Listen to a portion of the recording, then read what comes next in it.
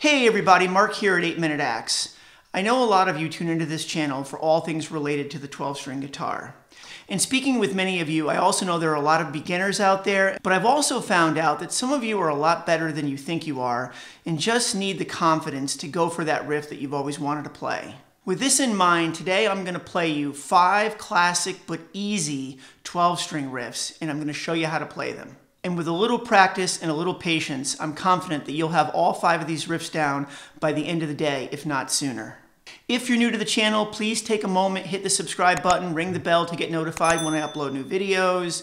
And don't forget that I give away a brand new 12-string Vangoa guitar every month. Details on how to enter are in the description below. Tabs for these riffs are available 100% free. All you need to do is email me at markabernally@gmail.com. Let's jump right into it. The first riff I have is actually a chord progression. It's a chord progression to one of my all-time favorite songs, and the best part about it is the entire song is just 2 chords. You know it, it's an all-time classic, A Horse with No Name.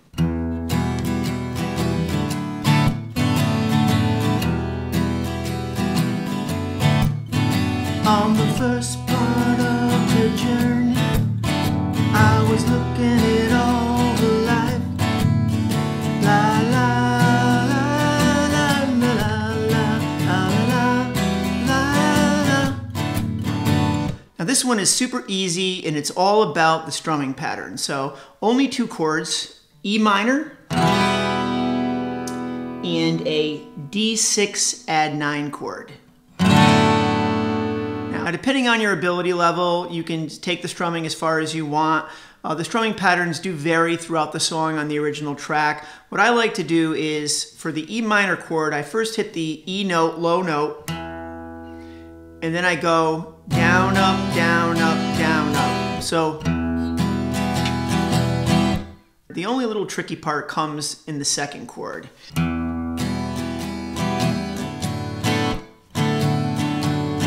So what I did there was, on the second chord, I went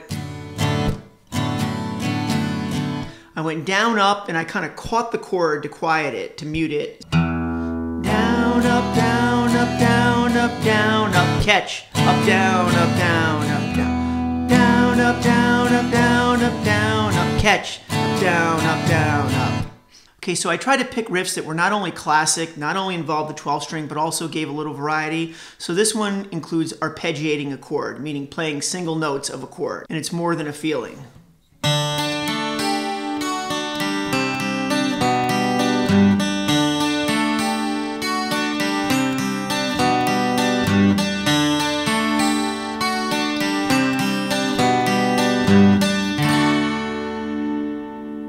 So let me take you through it real slowly. So we make our D chord and we go 4th string, 2nd string, 3rd string. Then we add that pinky to get that sus chord. Then we take the pinky off and we just go 1, 2, 3. So we've got.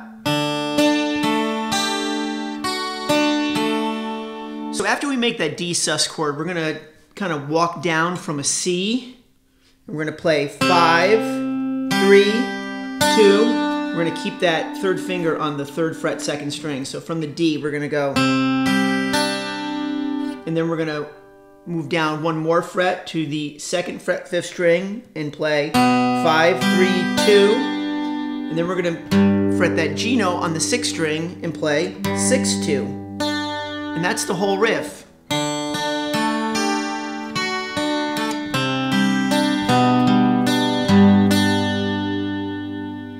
I really didn't want to involve a capo, but let's face it, no 12-string countdown would be complete without this tune.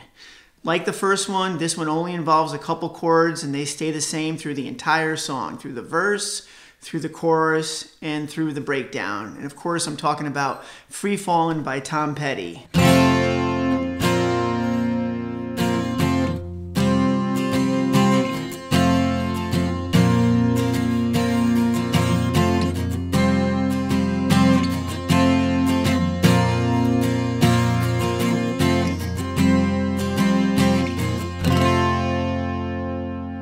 Now I did a full cover and lesson of this one. You can check that out. I'll leave it above. But let's do a quick breakdown on the riff. So we've got a capo on the 1st fret. Now this song does have several guitars on it. There is a Nashville tuned guitar, there is a guitar capoed on the 1st fret, guitar capoed on the 3rd fret. But definitely that 1st fret capo is the best place to put it if you're just gonna have a single guitar, strum it and play it. Also, I do recommend you getting a 12-string capo. If you have a 6-string capo, the chances are it's not gonna have enough tension, or it may not be long enough and some of the notes will get choked out. But do the best you can right now. At the end of this, I'll also show you how to play it without a capo, although it doesn't sound nearly as good. So we're gonna put the capo on the 1st fret, and we're gonna play an E chord. Then we're gonna play an A sus chord, which is basically like an A chord, except we're not gonna fret that 2nd string, we're gonna keep that open. And then we're gonna go A sus again, back to E. And then we're gonna do this B sus chord, which is kind of like a B chord, except again, we're gonna keep that 2nd string open, so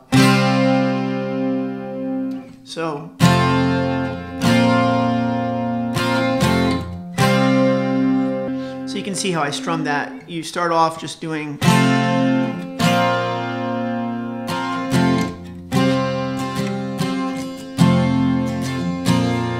you add some strums.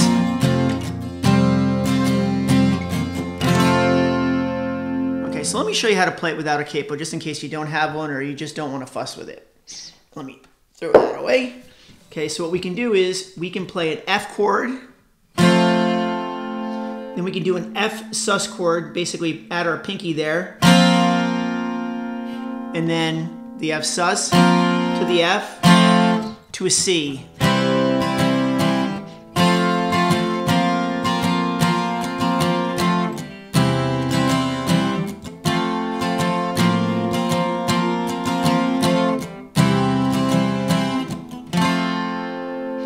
Okay, the next one on my list is super fun and super easy, and it's by my favorite band, the Beatles, and it's Ticket to Ride.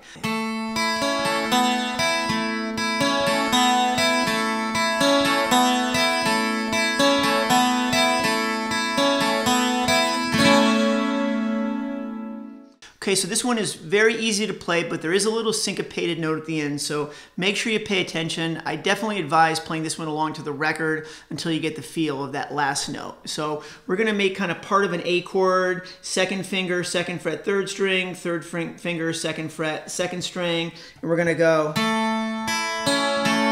So we're literally just going 3, 1, 2, 3, and then open 2, and open 1. But that last note, there's a little bit of a delay. Sounds like this.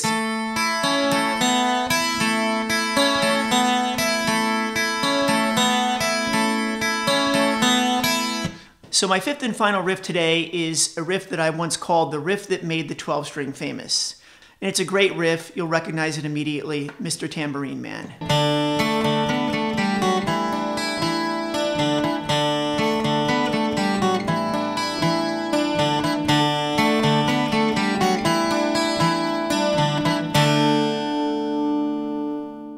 Okay, so what we're gonna do is make kind of a broken D shape. We're not gonna put that 2nd finger down on the 1st string. We're just gonna fret our 1st and 3rd fingers respectively. And we're gonna start off with an open D to that 3rd string 2nd fret, back to the open D. We're gonna take our pinky and put it on the 4th fret 3rd string and walk down to the 2nd fret. Open 3rd string, 4th fret, 4th string. So we've got. In the second half of the riff, we're going to take that 1st finger and move it down to the 2nd fret, 4th string. And we're going to keep that 3rd finger on the 3rd fret, 2nd string. And we're going to play 4, 2, 1, 4, 2, and then open 4. And 2nd fret, 4th string. So that second half is. So the whole riff slowly is.